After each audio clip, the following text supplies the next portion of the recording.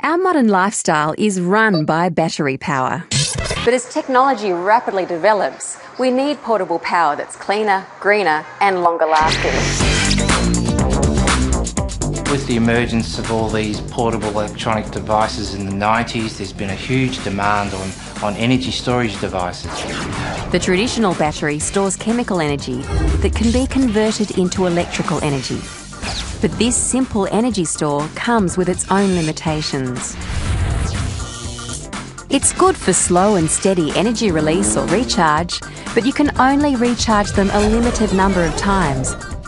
They don't deal well with high power demands, and then you have to dispose of them.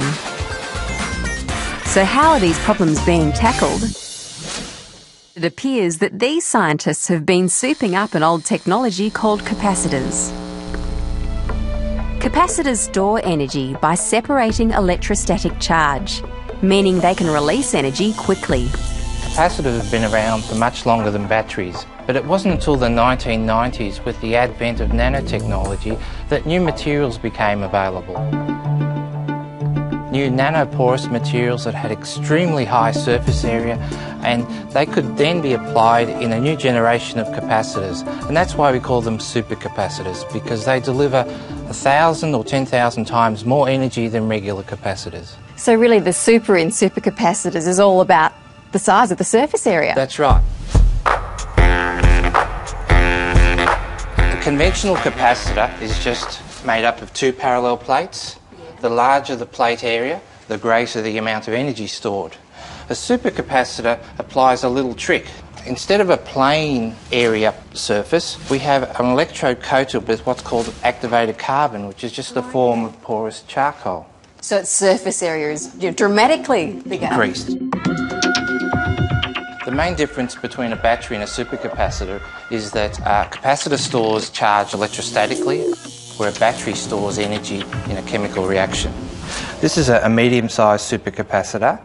I've got a paperclip here, and on one terminal I've already attached the paperclip, and if I short the paperclip across to the other terminal, you'll see just how much energy the device contains and how quickly it's transferred.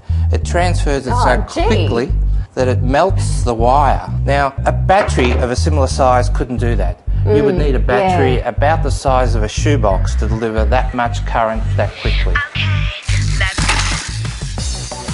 This intense energy burst that is delivered from supercapacitors opens up a whole spectrum of applications.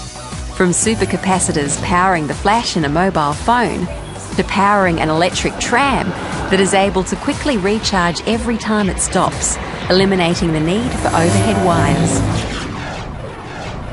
So supercapacitors are good for bursts of high power energy, but what about devices that also need a sustained supply of energy? Maybe a combination of the two would work. And that's exactly what they've done. Now, you know, I have to admit I'm not a rev head, but this looks a lot like an ordinary car battery to me. It certainly does look like one on the outside, but it actually contains a supercapacitor linked in with a lead-acid battery.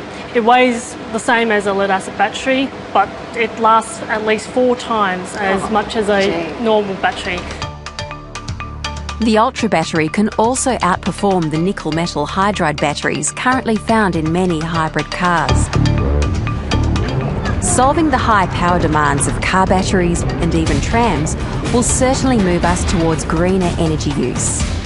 But will it be the longer life and improved performance of our much-loved gadgets that really fast-tracks this technology?